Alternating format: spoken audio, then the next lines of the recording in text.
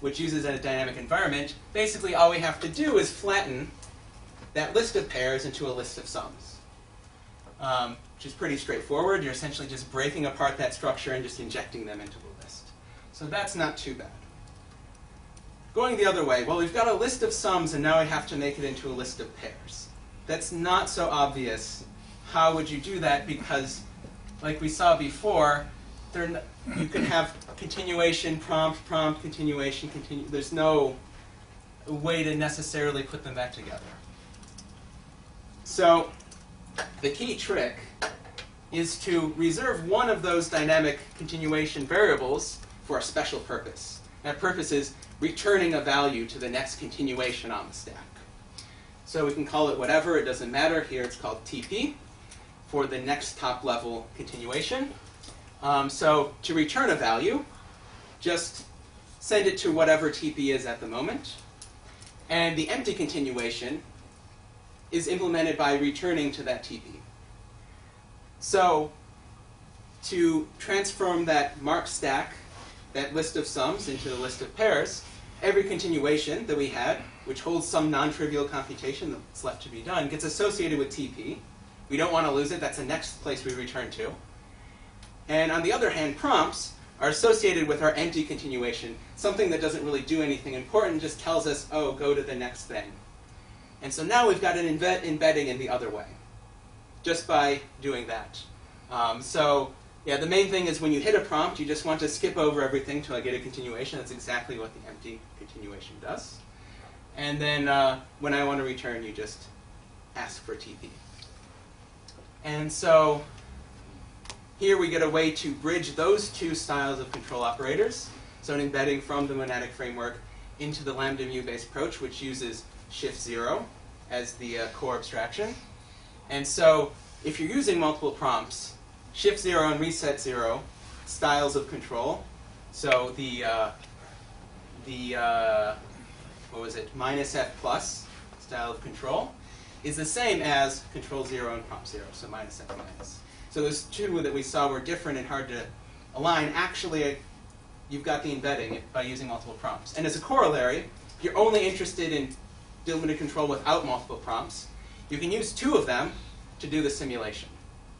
So shift and reset with two prompts is the same as control and prompt. There's a little bit more, but we can open up for questions now if there is some. Are there any questions? Yes? I was actually quite surprised that the embedding you did, like, yeah, there's no types anywhere. You just program the continuations. Which, oh, in what sense there's no types? I mean, the embedding you did was not like type directed. No, it's not type directed. No, yeah, not at all. It's a very untyped embedding. Mm-hmm. Yeah. But is it type preserving? If you did have types. I mean, it's a good question. So there is a type system for the monadic framework. There isn't a type system for the other one, really.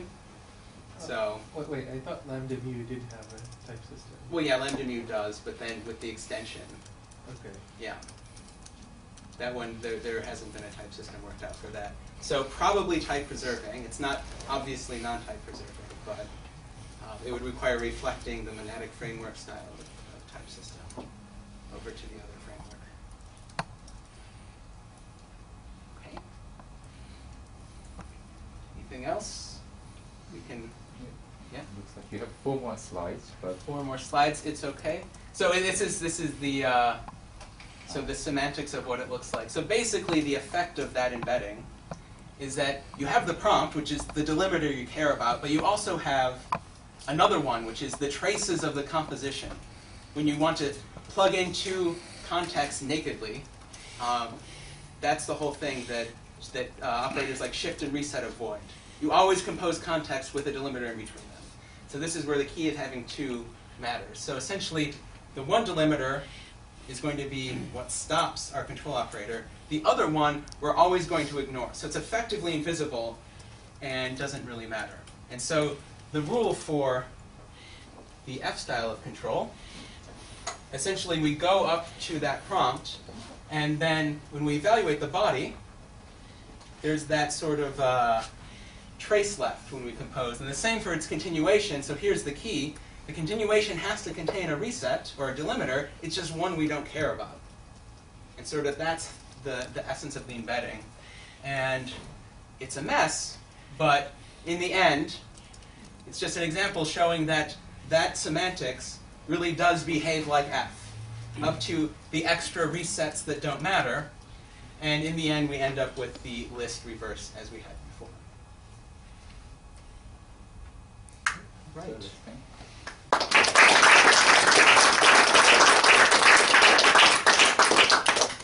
Any further questions? Yes.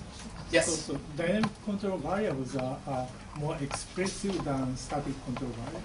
Yes. So without the problem is that so reasoning is significantly more difficult than static continuation operation. So I mean, if you just have one dynamic continuation variable to the lambda mu calculus, you end up with shift and reset. So it's no harder than shift and reset is. Do you think control and prompt are equally expressive as shift and reset? Is control and prompt equally as expressive? Is that the question? Yeah, but I don't think so. They're slightly different. It depends on what you mean by expressive. Which is sort of, we'd have to figure out what is expressivity. In a very operational sense of, can you write a program that will get the right result eventually? Yeah. But, so there's previous work by Shen who does these embeddings, and so in that using recursive types. Yeah, using recursive types. And my question is that is reasoning about programs with dynamic control operators. Dynamic control operators? Yeah, easy or harder. I think that's why in theory we focus on the other ones, because they're a lot easier than doing control and prompt. It's harder in theory to really work out and prove all the things. So any other questions? Okay, then let's thank the speaker. Thank you. Yeah. Oh, can I borrow? I should have brought mine.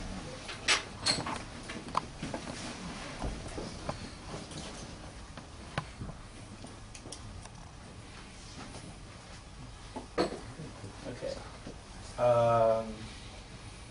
Where's the presentation button? view. Oh yeah. Okay. The last speaker is Carter Schonwald, and he will tell us about his experience in industry and then some motivations. It's not going to be. It's going to be pretty theoretical, but apply. Two great flavors that are better together.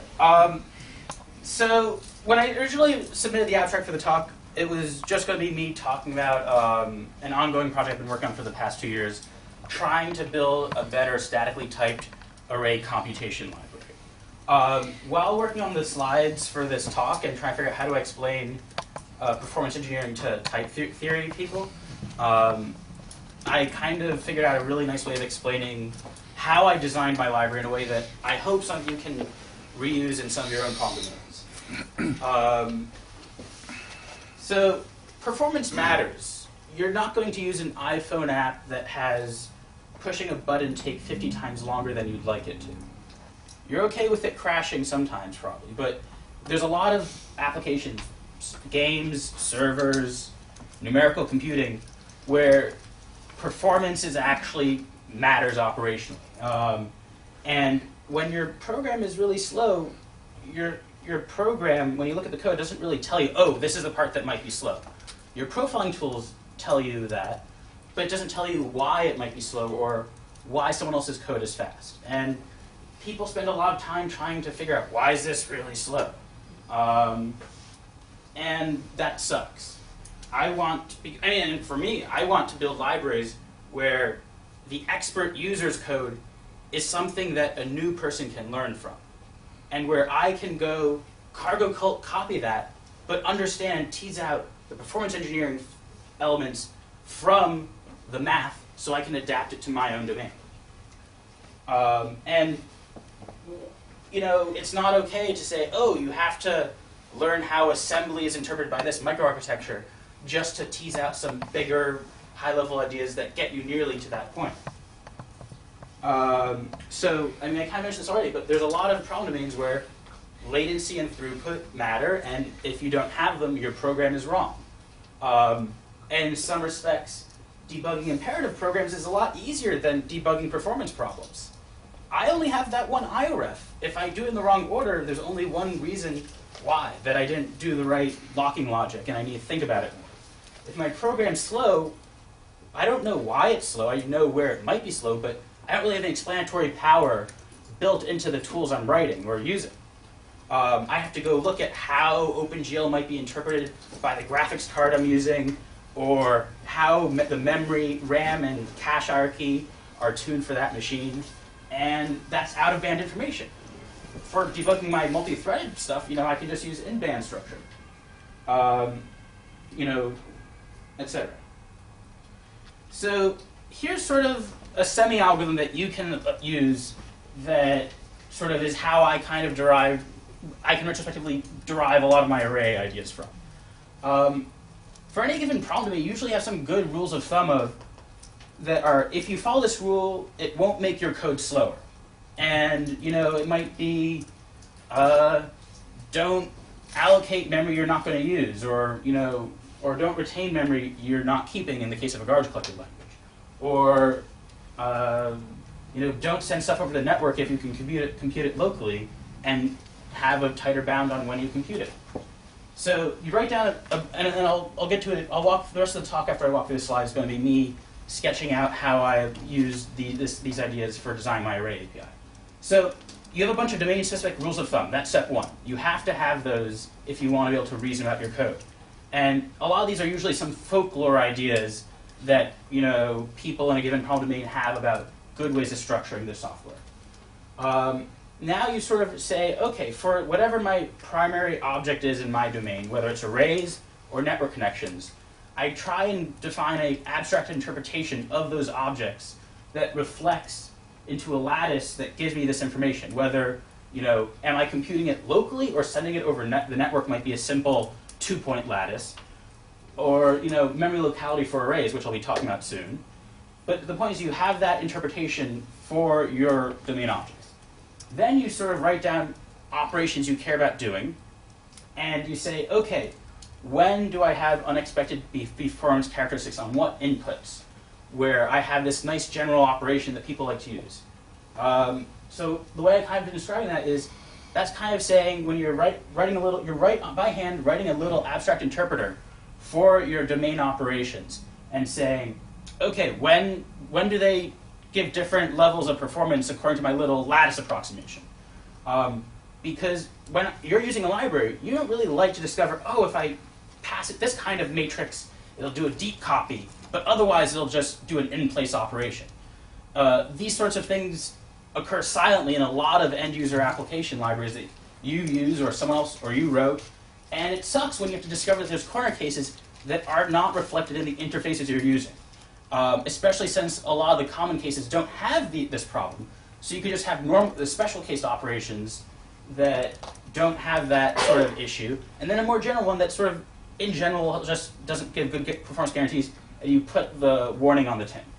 So the way to repeat that differently, you write this little path sensitive, as in like what are the internal branches of control flow in your operations, and you sort of split them up so that those branches are different operations, at least for the common special cases.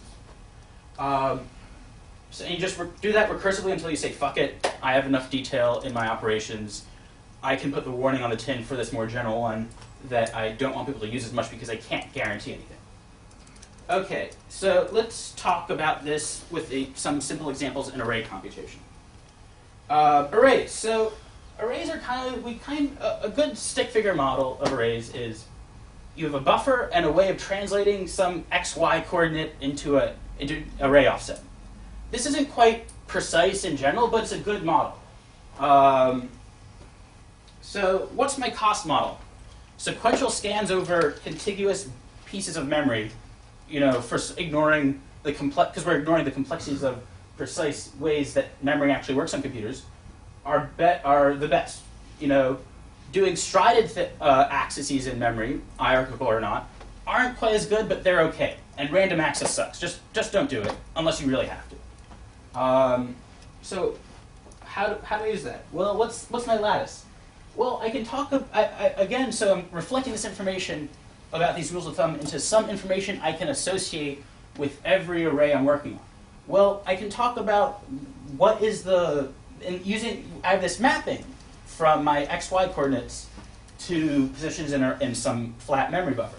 Well, if I can say my underlying memory buffer is contiguous and I can read and write to all of those, then there's some ordering where I just sequentially scan through memory in a +1 structure.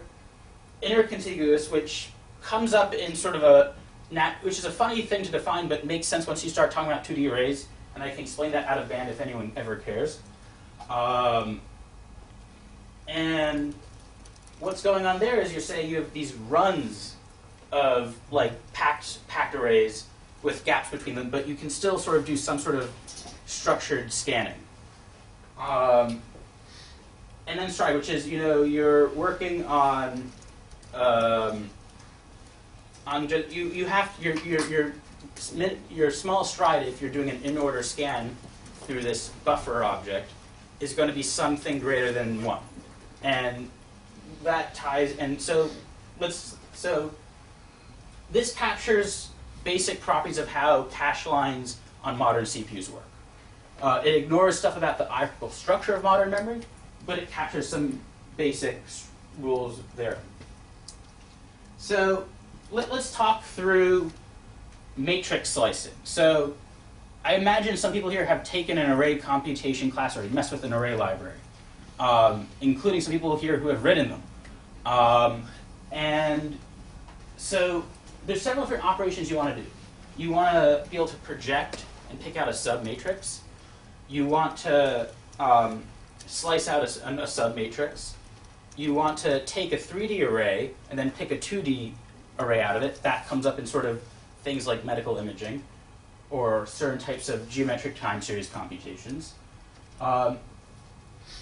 And sort of, oh, I didn't finish that word. So basically the idea is, the next slide I'll walk through what these different slicings mean visually. Yes? Oh, what about tiling in your lattice? Oh, that's out of scope of the talk, but I do have a really cool story about that in reality. Okay. I can depending on how much time at the end, I can sort of walk through like the actual haddocks of my library, which has a lot more interesting things. I'm not sure if we'll have that time. We might have a teeny bit, but you'll wind up being more confused if I show that unless we have too much time. Okay, but to recap, you kind of have the idea that with slicing, there's kind of this structural assumption that you have an inner and outer dimension to your array structure, which if you think about in terms of that original bijection-y mapping between nats and tuples of nats as you kind of raised, that's kind of a weird thing if you have tiling or things that don't look like row major or column major. And so this raises some cool stuff I can talk about later. So you're slicing, so you have a row major matrix. You can pick out a sub-range of rows. You can pick out a row. You can do sort of these more general things that just destroy locality. So I have a buffer, and it's 1, 2, 3, 4, 5, 6, 7, 8, 9 times. I said, anyways, we can count. And then you have some sort of mapping from your coordinate space of like 3 by 3 to that buffer representation. So let's think out in terms of like how it maps to that buffer in that sort of lattice definition that I kind of laid out before. So let's use column major because I can reach it. So I can pick out a column, and it'll be a continuous run in the underlying memory buffer. If I pick out a row, I have to skip along. It's a regular stride, so it's strided. So that means that picking a row in a column major matrix induces stridedness, whereas picking a column preserves whatever locality we had to begin with. I can also pick out a range of columns, and that'll still be a continuous a contiguous chunk of the underlying address buffer. I can do a slice and say, pick out this guy.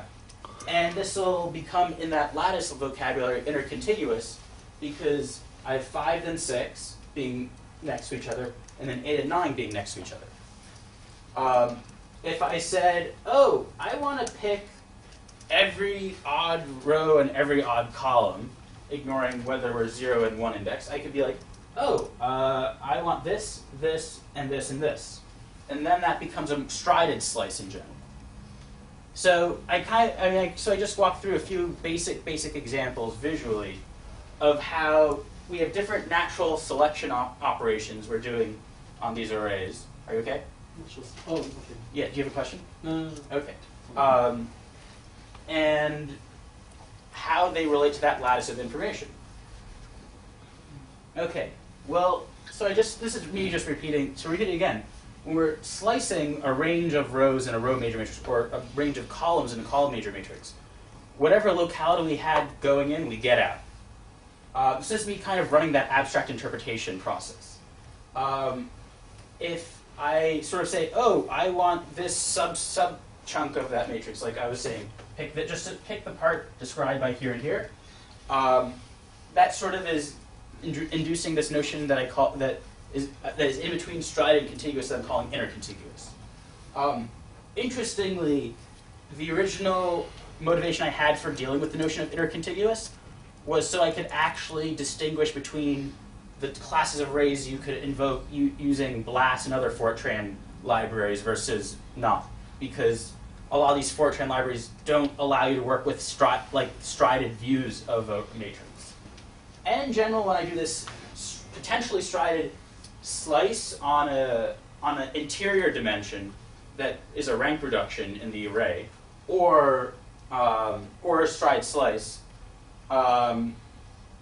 it goes to stride. So there's sort of like this. So this is where this is a lattice that's just big enough that you can see that there's like a min operator for where you wind up either at whatever point you're at before, or you get brought down to this point in the middle of the lattice. Okay, so this is something I'll get to. I can walk through some example documentation and whatnot. But actually splitting up decomposing these array operations this way actually results. Let me just check.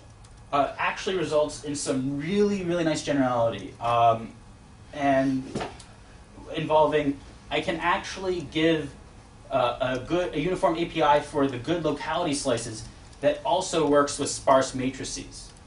That is, I can use the same slicing API and infrastructure to actually write the same code that will work correctly for not just dense row and dense column major, but also for corresponding sparse versions of those formats, which you cannot do if you you have just a generalized slice indexing tuple kind of notation, because you have to basically do a deep copy if you want to pick a column out of a row major sparse structure. Let's see. So I was very much simplifying over more precise models of locality, but those are models of locality that I can't actually easily communicate by talking with someone for 5 minutes. I don't think most people remember that you have like 16 general purpose pointer registers and a similar number of SIMD registers on most modern x86 64-bit architectures, or that you have 32 kilobytes of L1 data cache, 32 kilobytes of instruction cache, which is why you want to be careful about inlining, and then you have 256 kilobytes of L2 cache, and then about 1.5 megabytes of L3 cache multiplied by the number of cores you have, possibly with more if you have a NUMA architecture involving how they synchronize stuff. None of you are going to remember that unless you already kind of knew that. You might remember the lattice vocabulary laid out before as this nice qualitative way of thinking about it. You're not going to remember precise cost model information. It gets worse. When you get into how you engineer matrix multiply or factorization, you have these very intricate nested alternating inner-outer product structures that are designed to exploit all that hierarchical structure. But it's very hard to understand that without going to read some papers for a while, because the languages you're writing these in, C or Fortran, whatever, do not give you any way of decomposing which operations have good locality preservation characteristics as part of the API. Because, oh, we have array notation, it's efficient. No, it isn't. Just because you have array notation doesn't make it fast. And just because you have a language with procedures doesn't mean you implemented tail calls correctly. I mean, there's also like a deep cultural issue in the numerical computing community where because they're used to Python and even shittier languages, they think recursion is expensive, so they wind up writing these sort of recursive decompositions as like these really fiddly nested loops. So it becomes even harder to like have it be trackable to understand what's going on here, because it's just lost in the weeds. And you know, and even this is a little bit crazy because what's going on internally. Did I misgenerate the last slide? Let me pull up the picture anyways. I have a pretty picture to show you. Okay, so who wants to reverse engineer some 30-year-old Fortran code that has some conditional compilation that chooses based upon the indicated CPU architecture what size to block things at? Are you going to be able to understand that code? Are you going to be able to educate someone else how to use that code? There's a tension between sort of having, you can't really prove performance. You can just measure it or provide tools to help explain and understand why. I cannot help anyone learn how to write performance code by showing them this. This will not work.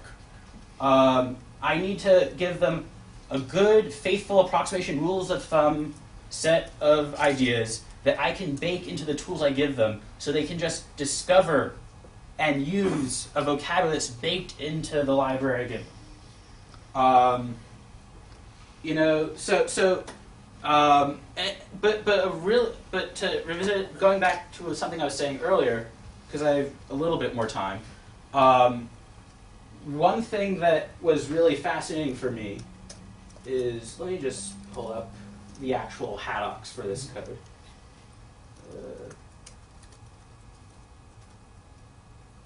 Okay, I need to use Chrome. I don't have the URL correctly there. Never mind.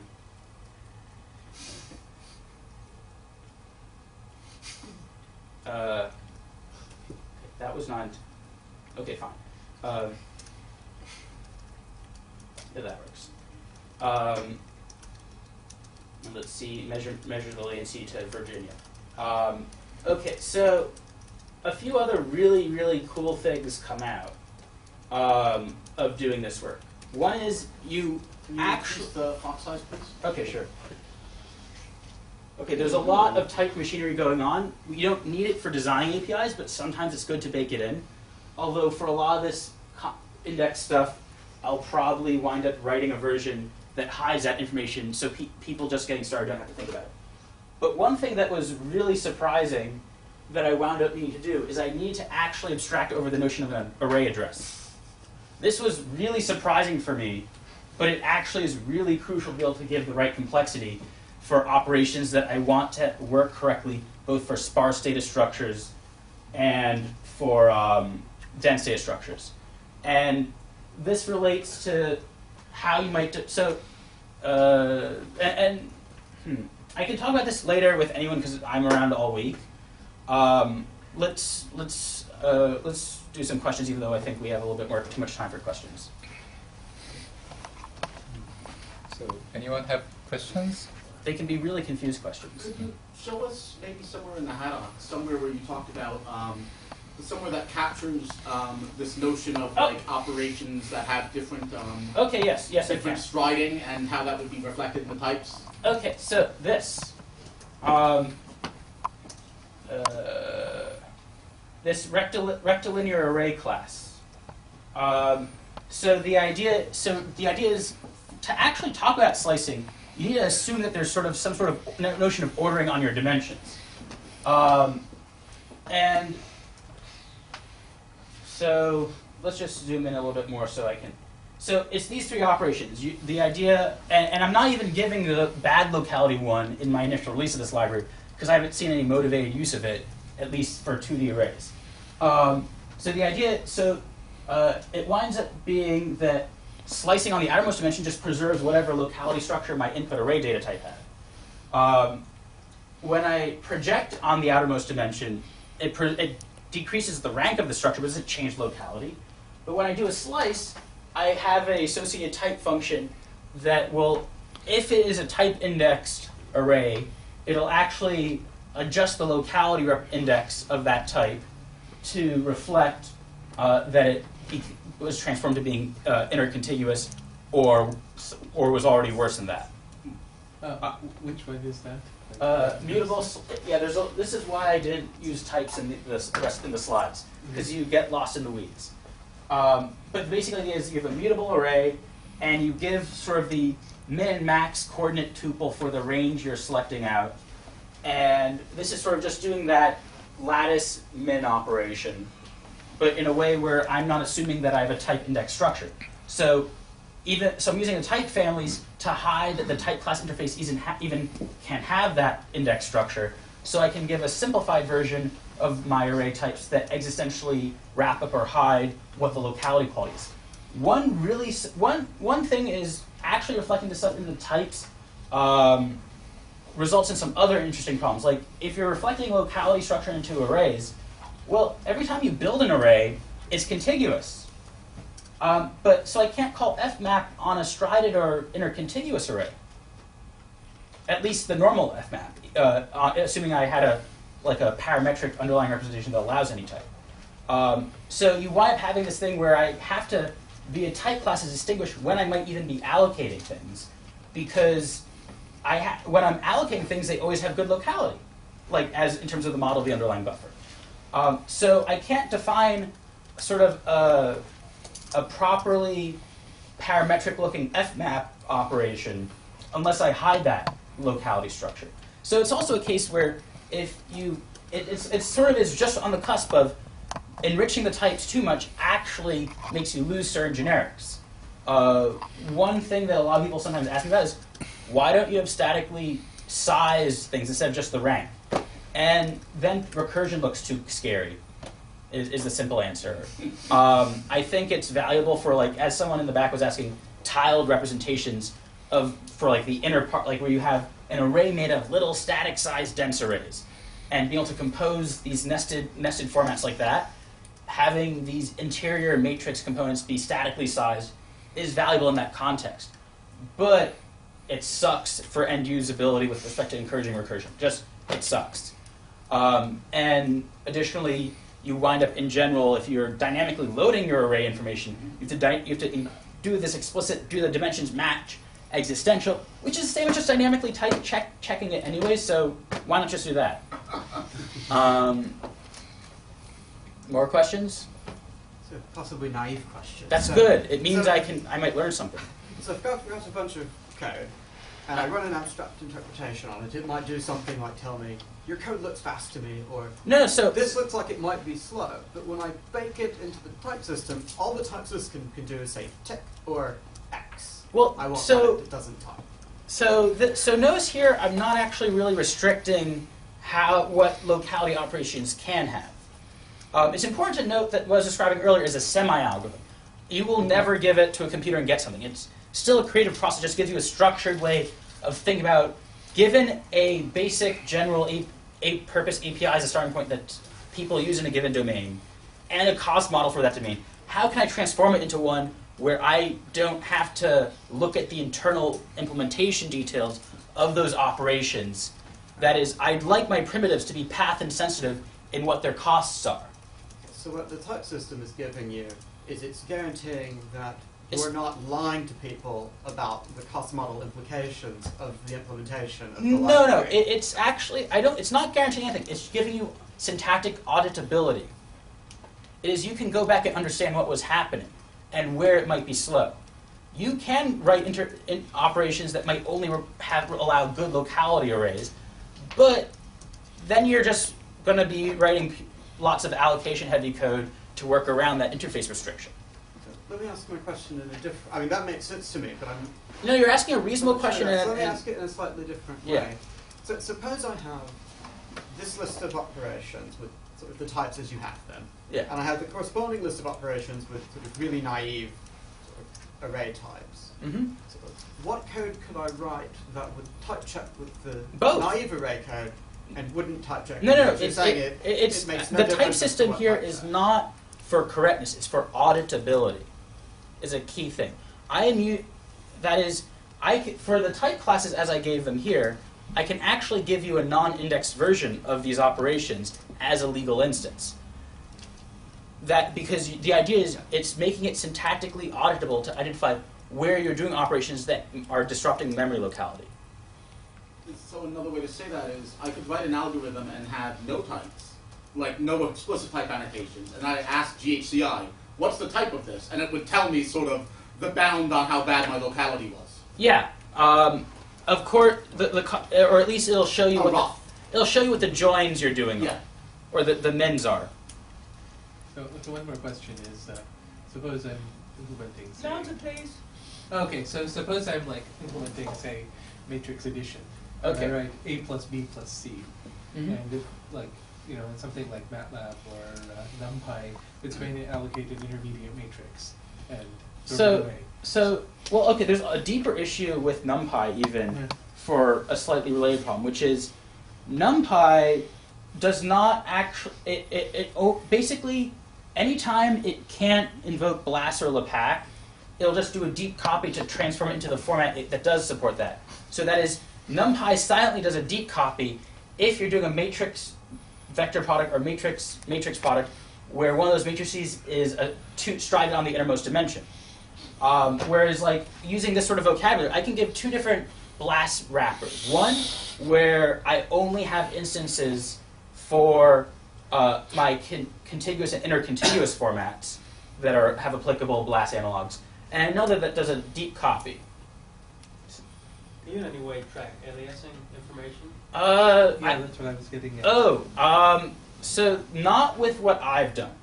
Nothing precludes that, but the way that I would probably do that to have a good user experience is have this sort of be the language that the query planner kind of executes, rather than what you might write as your query, to speak a little bit metaphorically. I've spoken with some people about ideas along those lines, but you kind of need to have a foundation you can trust if you're emitting that. But this at least gives me a nice way of capturing a lot of the basic structure. It doesn't. So another way of thinking about this is I only capture sort of good locality idioms that correspond with, say, level 1, level 2 BLAS, where you're just sort of doing a single scan kind of thing. It does let me sort of think about how to structure things like matrix product in terms of operations that don't bump me over to being fully strided. But I still have to do the right cache-aware block decomposition recursively or whatnot. There's a lot of, and then also bottoming out to the right kernel of like making sure I'm saturating the CPU's instruction ports or something like that. I was wondering if you could give me a little bit of an idea of how much more complex this makes an API. It makes it simpler. Because a lot of standard APIs for problem domains bake in a lot of assumptions about the cost model or not and just punning things together. By actually forcing me to be explicit about what the different path decomposing everything into these path insensitive components that don't have like different corner case logic internally, I'm forced to write down what my structural assumptions are to provide different operations. My slicing structure requires actually being able to talk about having rows or columns. I can't use that with like a Hilbert curve or Mordant order, and I can generalize it slightly to support doing rows of tiles or whatnot.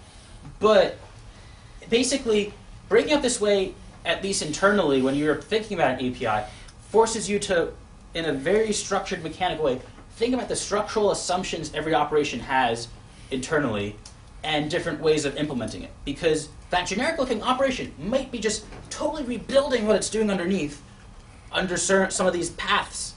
And that's blowing up the complexity for everything else. Notice how here I don't give the strided project or strided slice operation. I mentioned I only implement projecting or slicing on the outermost dimension, or sort of doing this min and max coordinate range kind of thing. Those are operations I can efficiently implement for sparse matrices. I can't do a strided project or slice for sparse matrices. So this actually gives me a way of decomposing my array operations in a way where I actually can make the default APIs sparse friendly by default as well as working for dense. More of a remark than a question, but maybe you can say yes or no to the remark, whether you agree or disagree. So to bring this back to effects, it seems like you have this, it's like an effects system for looking at how you use memory resources, and GHC has got so much cool stuff that we can embed analysis into the types. Is that sort of essentially what's going on? It kind of is. I'm just doing applying a function to the type index and doing something, and defining a way where I can extend it. But I don't think that was the hard part or the interesting part. It's how do you make it easy to reason about how you expect the constant factors to work out for things. I mean, you can kind of use these ideas to define a partial order between programs that have equivalent complexity as a heuristic for saying this one is definitely faster or definitely slower, or it's unclear because these two things differ. That's not something I've explored, and I've not really explored what happens when you sort of mechanize these rules of thumb model and then sort of actually do an abstract interpretation. That's just me trying to synthesize what the design ideas themselves were. But it could be done. I'm not going to do it. Someone else could if they wanted to. I'm not going to scoop them. They have too much other shit. But the point being is there's a lot of really cool problem domains where for the point programming language research is to make it easier to synthesize and compose tools for solving those problems. And this is there's a lot of really cool ideas that pop out of forcing yourself to write down what your structural assumptions are for every operation and trying to make sure they don't have any corner cases by just removing the corner cases. Because everyone loves corner cases, right? Okay, I think we're... Yeah, out of time. Cool. So let's thank the speaker.